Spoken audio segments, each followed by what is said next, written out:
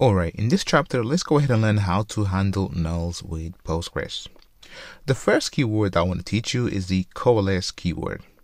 So basically, the coalesce keyword allows us to have a default value in case the first one is not present. So go ahead and pretty much type select and then coalesce, so and then less. And inside of this function right here, simply type 1. And then if I press semicolon, you can see that we have the result, which is 1, right? So in fact, let me go ahead and then name, or actually number, right? And then press enter, and you can see that the number is 1. And when the first parameter for this function is null, it will simply give us the second value by default. So if I press enter, you can see that we still get 1. So we could also have multiple parameters. So basically, if the first value is not present, try the second one.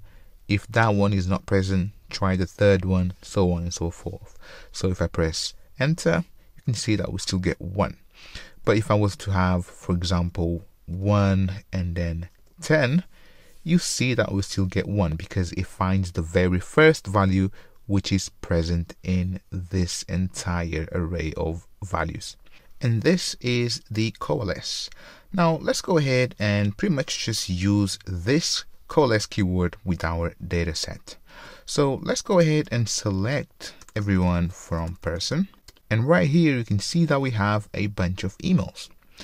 But also we have people without email. So right here you can see that this person called Omar doesn't have an email. Nikos doesn't have an email. Nolly, Tynan, both don't have an email. So let's say that we want to select every single email. And for those people that don't have an email, we simply want to have an email with the value of email not provided.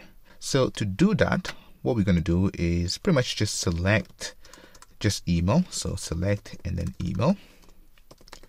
From and then person, enter. You can see that we only have emails, but obviously we have people right here without emails, right? So here, here, and here, and if I scroll down, you see a lot more.